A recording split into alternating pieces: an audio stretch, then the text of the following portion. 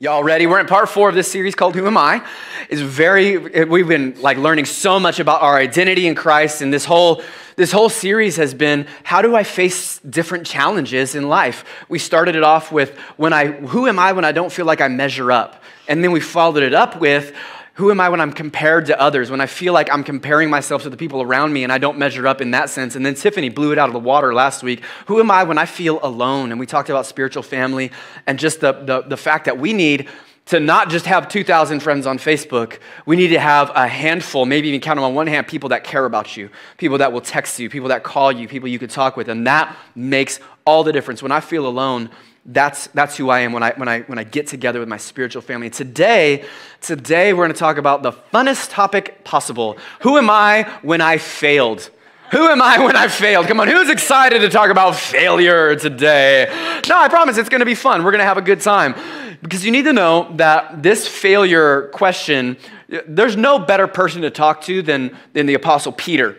Peter wrote a book or two. He was the main disciple of Jesus, and he is who we're going to look at today. But you need to know this, that Peter was involved in this time when Jesus was asking the who am I question. Jesus personally asked, he didn't ask it to himself, he asked it to the people around him, who do people say that I am? Here's the scripture in Matthew 16. He says this, then he asked them, but who do you say that I am? So there's Jesus asking this who am I question. Then Simon Peter answered, you are the Messiah, Son of the living God. Jesus replied, you are blessed, Simon, son of John, because my Father in heaven has revealed this to you. You did not learn this from any human being. Let me just stop right there and share something with you. There's going to be elements of your faith. There's going to be times in your life where it's not logic that's going to help you through the toughest times of life. There's going to be times where you need to step out in faith and just believe, because heaven is going to reveal some things to you that aren't, on your calculator adding up just right. Now, I would never prescribe to you need to get a lobotomy to follow Jesus. Not never, not ever. That's just not being wise. Use your brain, and it's always going to be good for you to do that. But there's going to be times, and maybe you've experienced this, where you just have a belief, and you need to step out in faith and trust this process, and I need to put myself out there and trust some people or trust God. And that's what Jesus says to Peter. Heaven has revealed some things to you. You didn't learn this from men. You learned this from heaven. So this is a major victory for Peter. And then Jesus goes on to say this, now I say to you, you are Peter, which means rock, and on this rock I will build my church, and all the powers of hell will not conquer it. Amen, somebody? Like some church people need to say amen right there. That's a really nice one. We find out, and listen to this, this is important. We find out who we are after we discover who Jesus truly is for us. And that's what happened with Peter. Once he figured out that Jesus was his Lord and his Savior, Jesus says, now let me tell you who you really are. Now that you know who I really am, Peter, let me tell you who you really are. You're going to be the first pastor. You're going to be the first preacher. You're going to be the first evangelist that reaches thousands of people. Once you figure out who Jesus is in your life, then you're going to start to find out how you really fit in this life. That is an important thing. Our calling follows our belief in Jesus. Absolutely 100% the truth. Our calling follows our belief in Jesus. But failure is a part of life. I need to tell you that. It's not always rainbows and sunshine and picking daisies and, oh, life is just so good. I follow Jesus and everything works perfectly all the time. No. There's time. I know I don't need to explain this to you. You know that life is tough and failures come, and because nobody's perfect. I'm not. I got story after story. I had to narrow down my stories for today of all my failure stories. You'll hear a couple, but I had to narrow it down, and I'd be like, man, you can't tell them this one. You can't tell them this one. Let me tell them some that'll just work. And let me just say something about failure that you might already know. Write this in your notes if you're taking notes with me. If you're not taking notes, go ahead and write this down. All failure is painful. All failure is painful, but not all failure is equal. Not all failure is equal. It all hurts. All failure that we experience, it all hurts, but not all failure hits us the same way. Let me explain. This last week I have a couple life groups that I'm a part of. One of my life groups is a men's golfing life group. And I was out there playing with the fellas and everything was going good. But let me just tell you something about me. I'm a bit of a class clown. All right, so when people are around and I get a little jokey and I'm feeling good, and so I was feeling jokey on the very last hole that people were there, and I'm like, I know what I'm going to do. I'm going to be so funny. I'm going to hit into the group ahead of me. Which, if you play golf, is such a stupid thing to do. Don't ever do what I did. But I was feeling silly, and I wasn't thinking, and I hit, and it went right over their heads. I smashed it. Oh, I put everything into it, and I was feeling Hulk smash, and as soon as I hit the ball, I knew that was stupid. I should not have. It's so dangerous, right? It's not a fun thing to do. It's not smart. It's not funny. And the group ahead of me, like some of my friends there, like once we met up, like once the hole was over, they were like, yeah, man, what were you thinking? What were you doing? And I was like trying to play it off because I felt, embarrassed.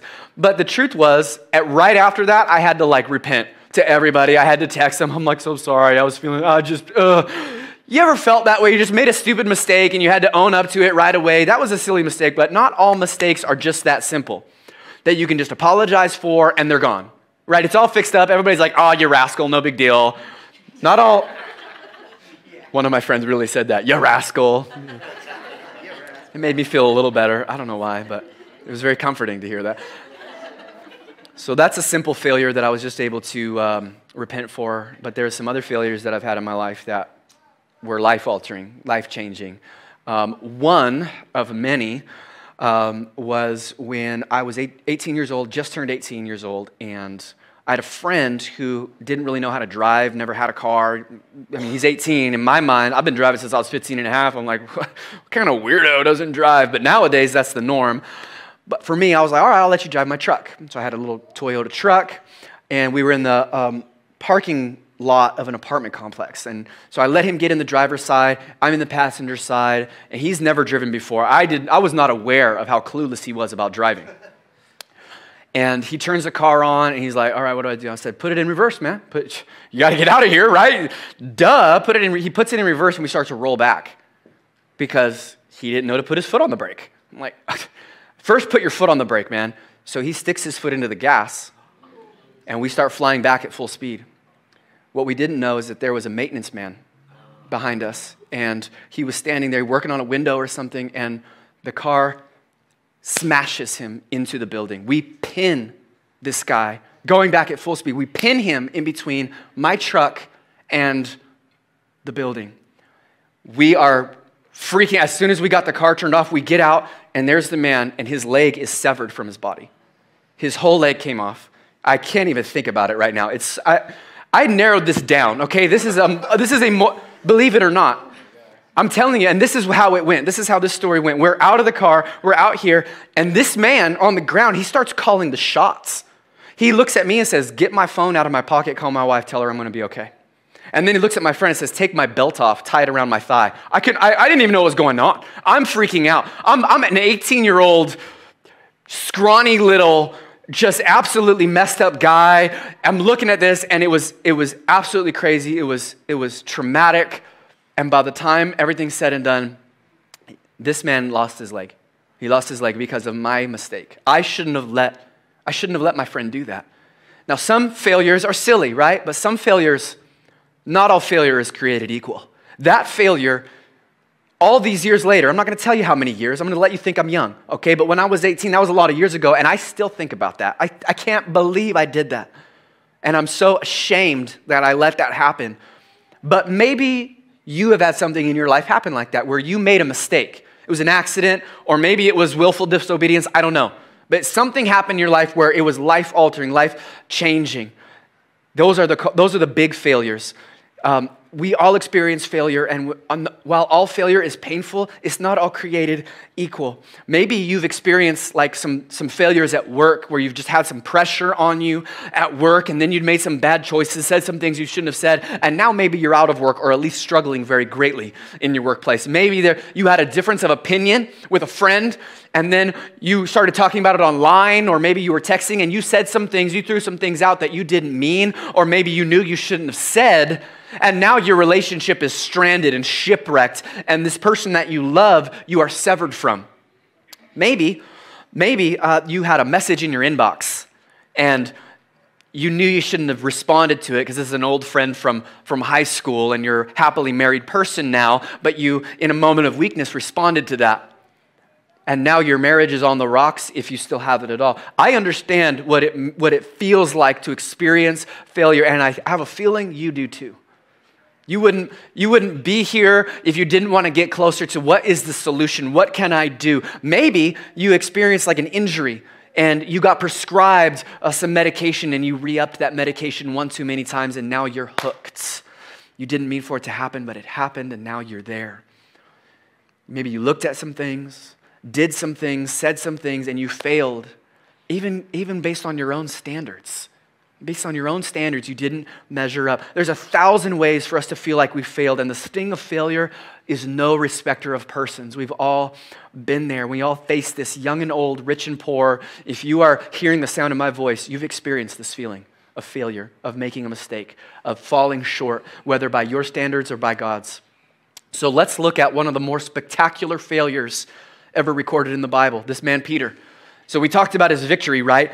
But Peter, what you need to understand about Peter and what makes this failure of his so spectacular is that he was the most outgoing disciple of them all.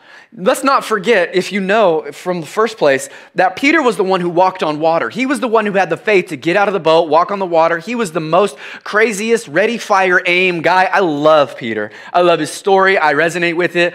He's a little bit crazy. He's a little bit weird, but he's a go-getter. And some of the boldest and most passionate people are the ones that fail the best. And I know that feeling because we just love to go out there and we're okay to take risks. And that's how failures happen. But Peter, this is his story. Let's just start with this. Luke 22. This is the story of Peter's failure. This is the moment when Jesus is arrested. Jesus is being taken away. They arrested him, Jesus, and led him to the high priest's home, and Peter followed at a distance. The guards lit a fire. Make a note of that. We're going to come back to this because this is not the last fire Peter is going to see by the time this service is over. The guards lit a fire in the middle of the courtyard and sat around it. Peter joined them there, but a servant girl noticed him from the firelight and began staring at him. Finally, she said, "This man was one of Jesus' followers," but Peter denied it. "Woman," he said, "I don't even know him." This was the guy that said, he's the king, he's the Messiah. I don't even know him. Now, moments later, he doesn't even know him. Doesn't even know him. After a while, someone else looked at him and said, "You must be one of them." "No, man." And then notice this I am statement. I am not. It's a part of my identity that I don't know him. This series is called Who Am I? And Peter's like, I'll tell you who I am right now is someone who doesn't know who that is.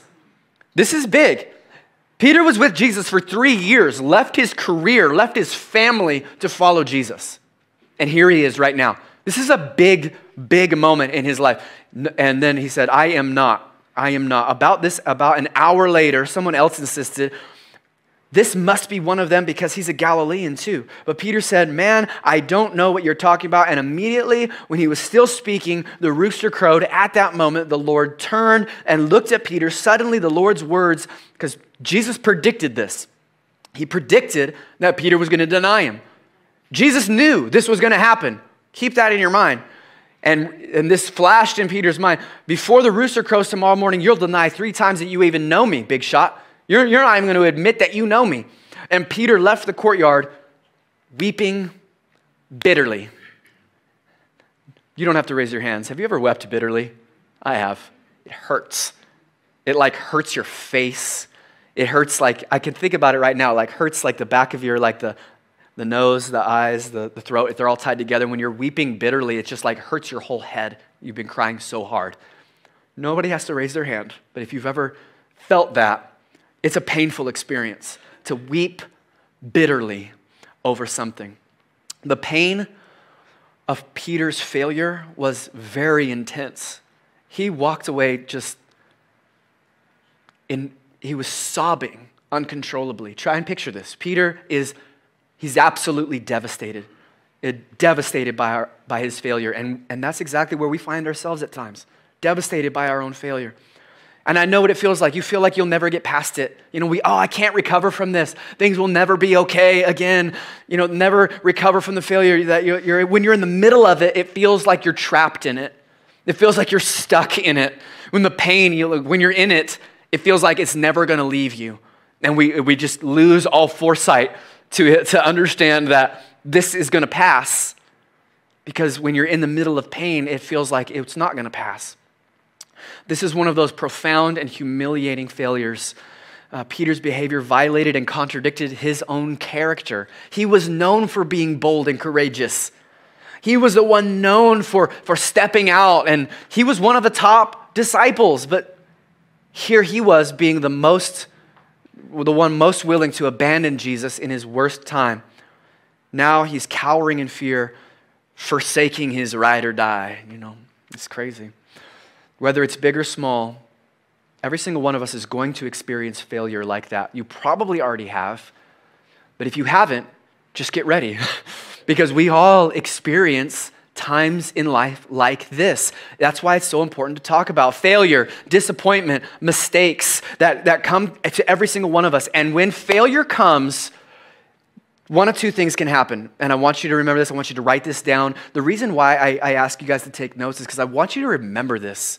I want you to walk out of this place remembering the principles and truths about God's word and how they can help you for the rest of your life, especially if you're new-ish. You feel new to church, or you feel new to the Lord.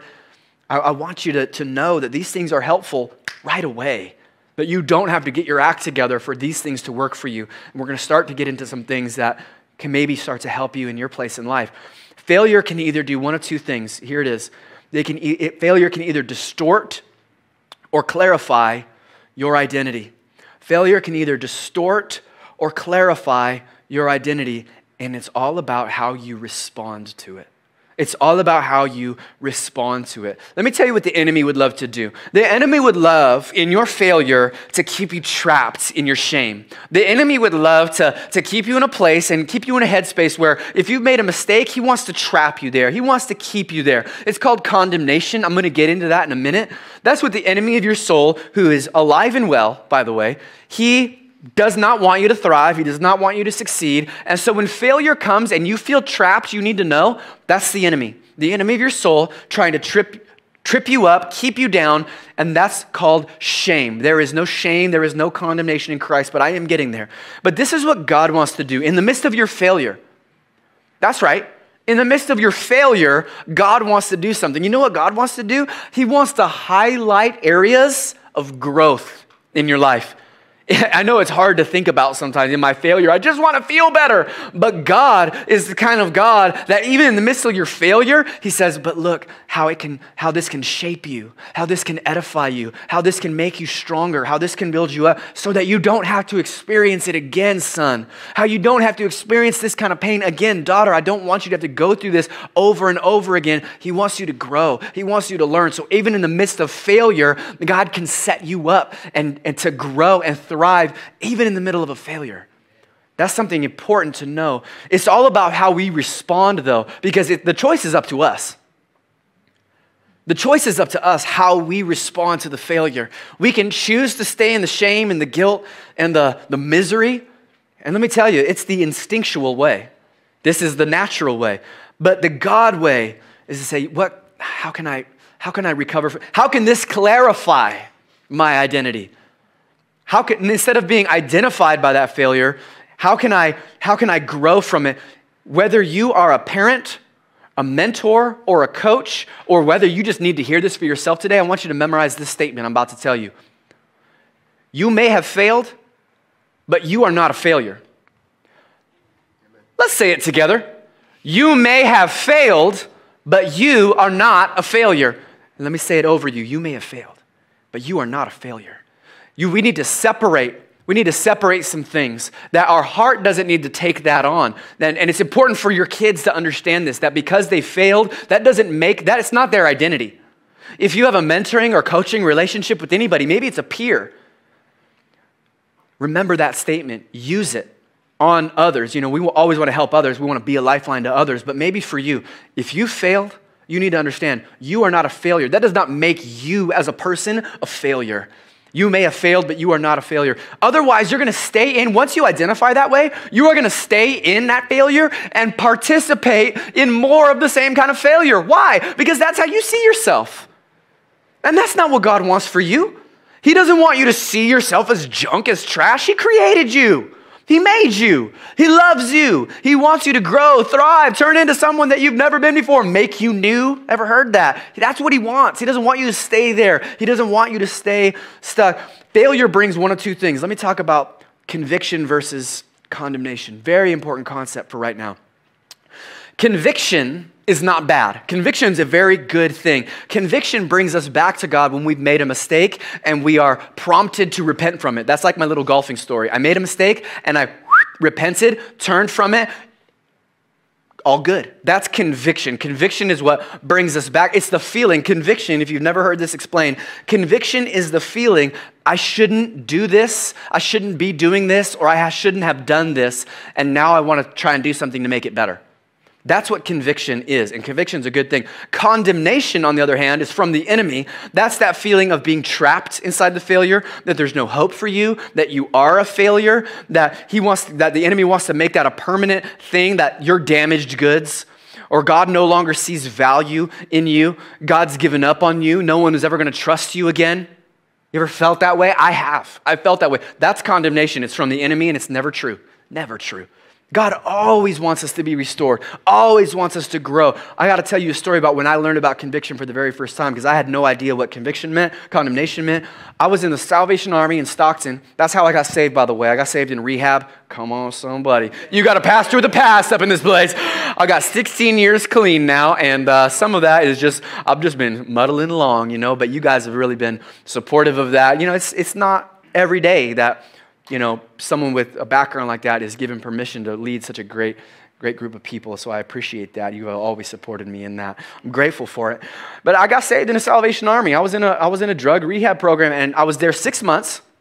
And if you're there at the Salvation Army for 6 months, you're basically the boss. Okay? You haven't got kicked out in 6 months. You're in charge. You're in charge of the place. You get the best job. Everyone looks up to you because they're all new. And I was there 6 months. And I was doing good, and I was driving the forklift. I'm the foreman of the warehouse, and I had all the best things. But I was taking an overnight pass, and I had a meeting card. I was supposed to get a signature on it. I was supposed to go to an AA meeting, and I was supposed to get a signature, but I didn't go to an AA meeting on my pass. Instead, I forged my signature on there. How would they ever know, right? I mean, I could have got away with it, but I came back in. I was the secretary of the meeting that I came home from that day. I was a secretary of my own meeting that night. If you don't understand what that means, don't worry about it. I was sitting up front. I was facilitating the meeting, and I had a co-secretary who's supposed to sign all the cards. So my co-secretary is signing my card. He gets to mine and leans over and whispers to me, "Did you go to a meeting when you went home?" I'm like, "Yeah, man. Yeah. Thanks for asking." And then he didn't leave it alone. And then he kept asking, "Did you see anybody you knew there?" I'm like, "No. In fact, I didn't see anybody there. Why don't you mind your own business?" And he kept on like, "Oh, was it cool? Was it a good meeting?" And I'm like, "Dude." And then I had this thing happen to me where I'm sitting in front of everybody, and I had this sensation like, there's like 50 people out in this meeting. They're all looking at me like I'm to be emulated. And I had this feeling wash over me of conviction, like what I'm doing is not right. This is not right. What am I doing? I'm still lying. I'm still cheating. And something happened. They weren't teaching me about the nuances of conviction and condemnation. Man, this is a drug program, man. It's just come to Jesus every meeting, right? Like, oh, I didn't know, but it just was happening inside of me. And I knew what I did was wrong, and I had to confess. But what you need to know about that offense is it's automatic kick out. Automatic, your program's done. There's no conversation whatsoever. And I had a feeling, but I went to the resident manager. I laid my card down and said, "That signature's not mine." He said, "Oh, Elliot, why'd you have to tell me this?" He knew. I knew. After 6 months, I got kicked out of the program, had to go back to jail. I had to start my program over again over that. But let me tell you the truth about something. Let me tell you how hindsight is 20/20. Sometimes going through hard stuff and actually facing conviction and doing the right thing, if I had not gone back to my hometown and spent a little bit of time in jail and figured out a couple things, I probably would have moved back there permanently had I not gone back there for a minute and figured some things out. Me responding to the conviction of the Holy Spirit in that seemingly insignificant moment changed the trajectory of my life. And that's where I made the decision to stay here and start coming to this church and meet my wife here, and everything that I have in my whole entire life is really, it comes from that moment of conviction and responding to it. Every single one of us, probably every day, have the sensation of conviction, and we have the option to actually move forward in that and repent from it, or to ignore it. And let me tell you something about conviction. The longer you ignore conviction, the quieter it will get. And that's scary. You don't want that to happen. You don't want that to happen, everybody. So this is what I want you to do. Number one, the first thing, and this is what I kind of explained to you already, is you need to separate your failure from your identity. That's number one. Separate your failure from your identity. Walk in conviction, move forward, and let God's identity wash over you. So the second thing I want to explain is this. The second healthy response to failure is this. Recognize the factors that fuel failure. There's so many F's in that statement. It's hard to say. Recognize the factors that fuel failure, because sometimes you just need to change a couple things in your life and less failures would come your way. Amen, somebody? I'm not looking at anybody. I can't even see you. It's too dark in here. I can't see you. All right, it's not you. It's not you. I'm talking about me. Jesus told Peter what was going to happen. And Peter was like, nah, I'm not going to deny you. Come on, you're the man. Come on, it's all good, Jesus. You're the Messiah. He didn't listen to him. But if we would listen to Jesus when he tells us, hey, let me tell you, you're on your way to some failure. You're on your way. You're setting yourself up to have a hard time down the road. If we recognize the factors that fuel failure, then we can avoid some needless opportunities for growth. Let me tell you 4 things that fuel failure every time for every person. Number 1 is this. It's like a sub point under number 2 is good intentions without wisdom. Good intentions without wisdom. All right, you can have a big heart. You can love Jesus, but without wisdom, discernment, and godly counsel, you're going to have a bad time. I'm sorry to have to tell you that. You're in church to have a good time. You're like, I just need to have a good heart, right? That's a great place to start. That's a great place to have a good heart, have integrity, and you're just like, oh, I just love Jesus. I don't know nothing, but I just love Jesus. Hey, perfect, wonderful. I'll meet you there, but I want to let you know, I don't want you to stay there forever where you're just like, there's another in the fire. You're like falling yourself into your own fire every time. Maybe you can avoid some fire sometimes just by understanding that this path, you can have some wisdom and save yourself a lot of trouble. You are just going to have a bad time if you don't do this. The Bible says this in Proverbs. I don't have it on the screens for you, but I'd love for you to just know it. Gain wisdom. Gaining wisdom is the wisest thing you can do. It's a statement from Proverbs, and it seems a little repetitive, kind of silly way to say it. What it's basically saying is seeking wisdom and desiring to be wise is wise. It is wise to want to be wiser than you are. Just a little bit about me, a little bit about how I'm trying to move in that. My wife and I pray with each other every night. Don't get all excited. It's not always that spiritual. It's like a prayer meeting in there. No. Sometimes it's very short. Sometimes it's just a minute where we're just like, thank you for this day. Thank you for this food. We're not even eating. It's like, oh, I don't know. Just, sometimes you just do it. But we pray together every night, and it's after the kids go to bed, and it's before the TV comes on. And we just pray right there. Sometimes it's short, sometimes it's long. And for a long time now, because I've been feeling it myself, I've just simply prayed, Lord, help me to be wise. That's what I pray every single night. Lord, help me to be wise, because I want to be wise. That's what Solomon wanted, to lead a great number of people, and that's what I want. I want to be wise too. And that would be wise for you to pray. Lord, help me to be wise. How do we do that? Read your Bible. Read your Bible. Get in there. Get on a Bible reading plan. That's what I do. I just get on that YouVersion Bible app, get a plan, do it, and do what it says.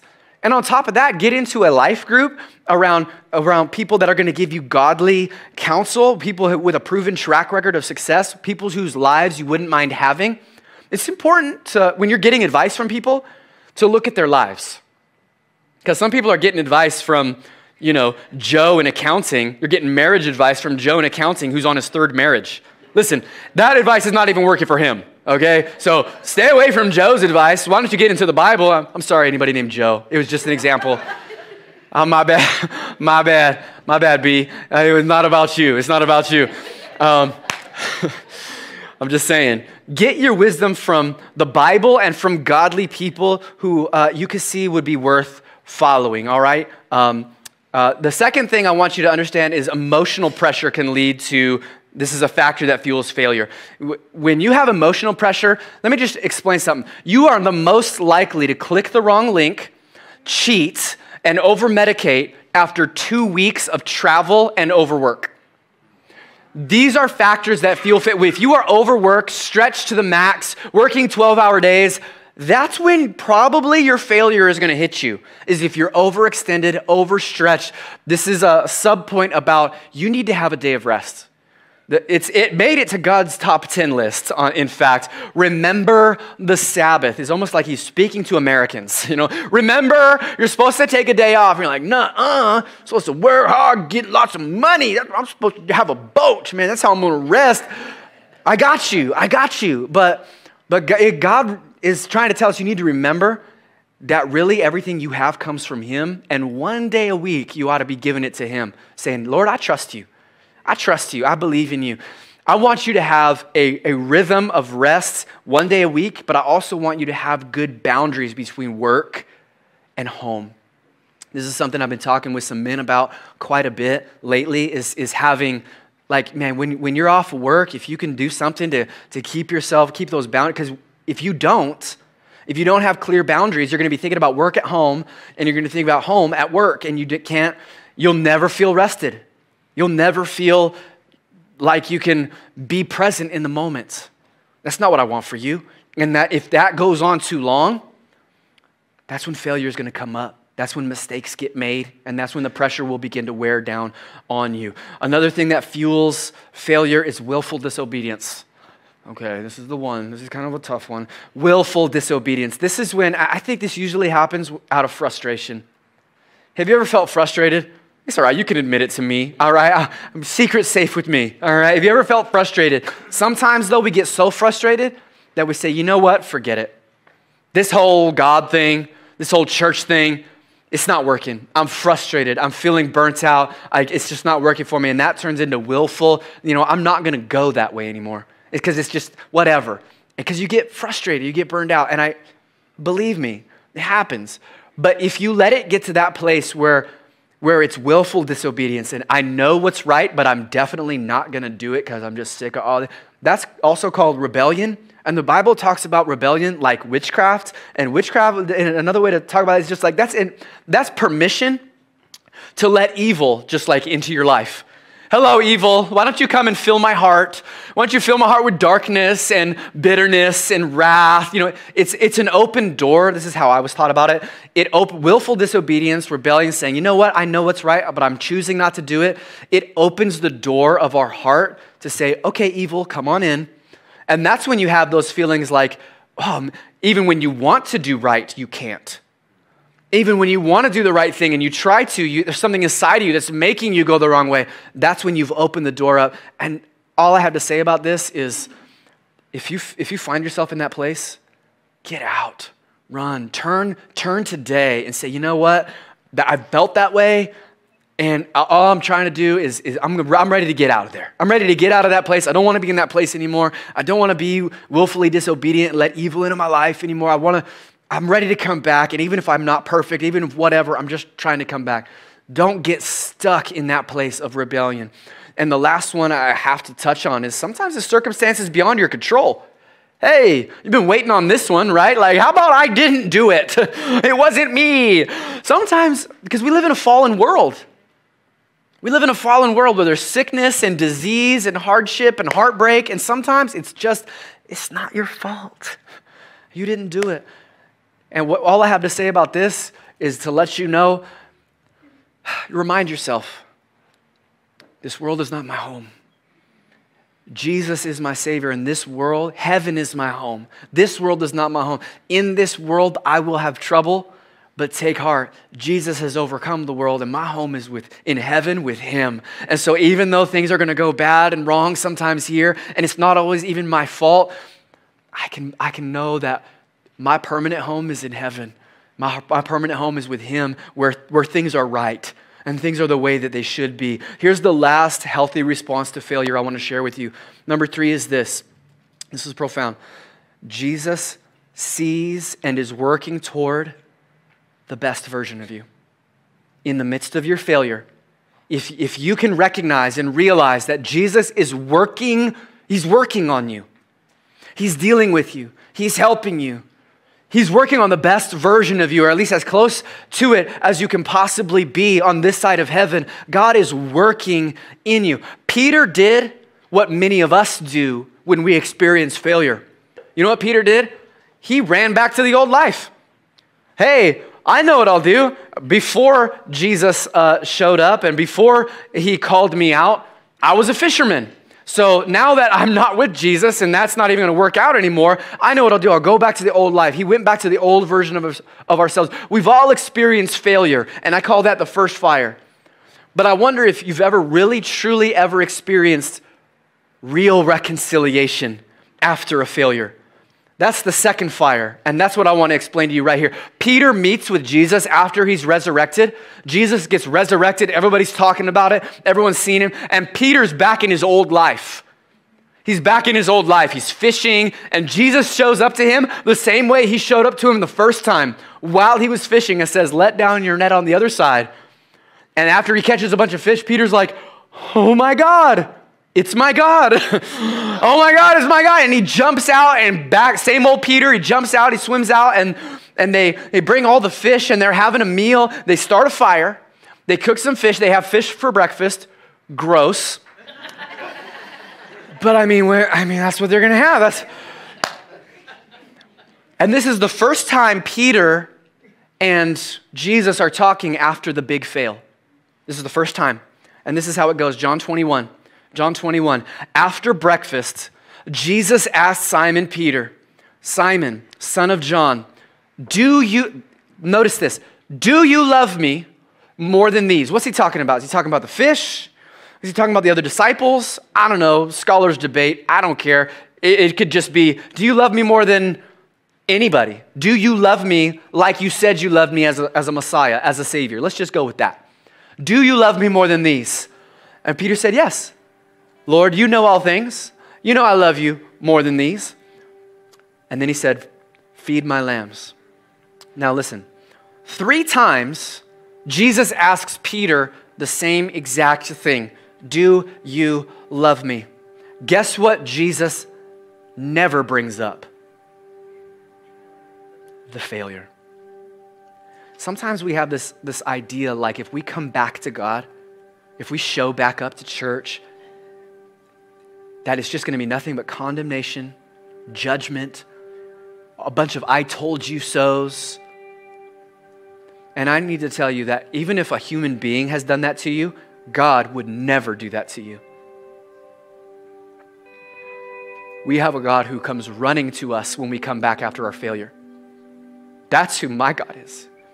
That's who our God is. He comes running to us. And he only asks us one thing. I only need to know this one thing, Peter. Do you love me? Jesus had moved on, okay? He was wanting to know, Peter, can you move on? Can you come back to me? Jesus knew Peter was distraught, weeping, rehearsing the failure. Ever been there? Rehearsing the failure, rehearsing over and over again. Thank you. Rehearsing the failure, the pain. Jesus knew what he was going through, but he needed to know one thing. Peter, can you come back? Can you recover and see the love that you once had for me? Do you love me?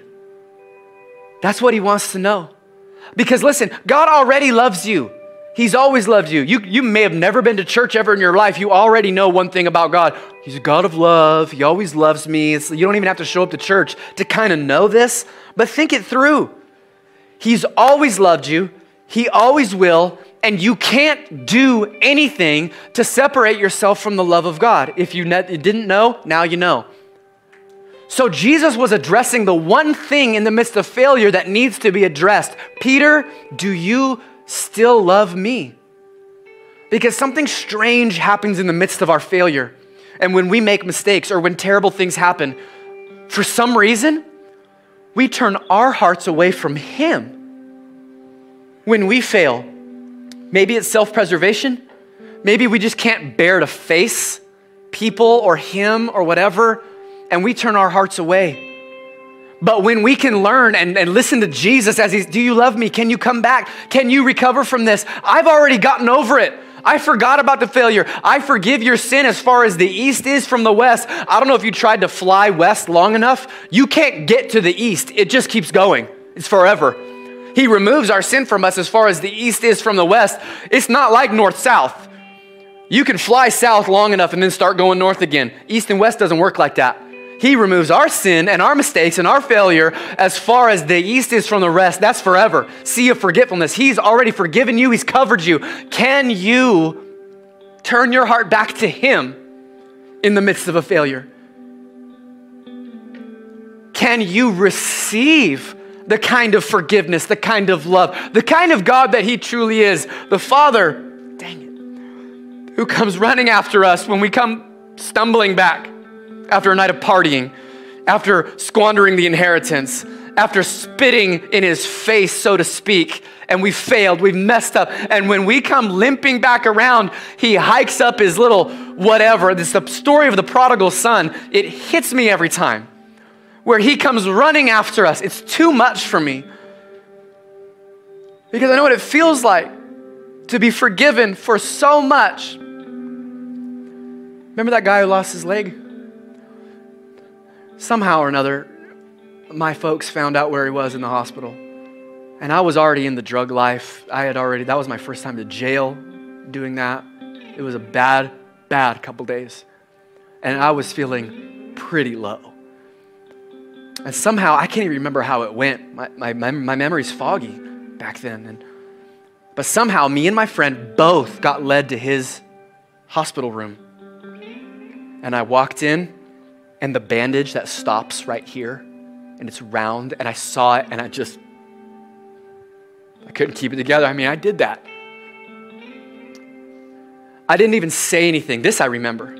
I didn't even say anything. The guy looks up at us, says, "Boys, I forgive you." I'd never been to church a day in my life at that point. I wasn't raised in church. I didn't know God. And I learned the biggest lesson on forgiveness that I might ever learn. Even though I wrecked this guy's life, wrecked his life, he was willing to forgive me. And I get a picture of what God must feel. Even though his son was on the cross and he was beaten and he was tortured and everything, and then we come in, it's because of our sin he had to do that. It's because of our mistakes he had to do that. When we come in, he says, "I already forgave you. I already forgave you. I forgave you before you even thought about coming to this room. Before you even showed up to church today, he's been waiting, hoping that you would just turn your hearts back to him."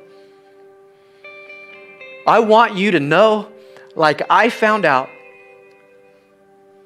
that kind of forgiveness is available to you. And it's available to you over and over again. It's available to you right here, right now. And recognize that Jesus, he wants to restore you. He doesn't want you stuck down. He wants you to be lifted up. He wants you to lift your head. He is the lifter of our heads. I said, "Look up, child. Don't look at yourself that way. I don't see you this way. Lift up. You are a son of the King. You're a daughter of the King. You could stop beating yourself up now. I've already forgiven you." If there is anyone that wants to receive that kind of forgiveness today, today's your day. Tomorrow's your day. Yesterday was your day. Every day is your day. But I'm going to give you a chance to make that statement. I want you to bow your heads and close your eyes with me. This is a private moment, holy moment. So please, if you can, let's just honor the sensitivity of this moment for those that need it. Lord, I pray for open hearts. I pray for receptive hearts to receive this prayer today. If you are ready to turn your heart back to him and receive the forgiveness that he freely gives and make Jesus your Lord, your Savior, your King, the lifter of your head, Would you just lift your hand up for me? I want to pray for you, and we're going to pray together. Yes, yes, yes, yes, yes, yes, yes, yes, yes. There's even young people that are ready to take this step. Amen. Yes, I see you. I see you. I see you. Hands all over the place. Father, in Jesus' name, I pray over every single person lifting their hands to you, ready to receive this forgiveness. Lord, I pray that right now that they would receive the forgiveness, receive the love that you have, that has not changed in the midst of their failure, that has never wavered in the midst of their wandering. Lord, right here and now, all of us, if we would just say it together, I receive you as my Lord and my Savior. Fill me with your Spirit and make me new. In Jesus' name, amen.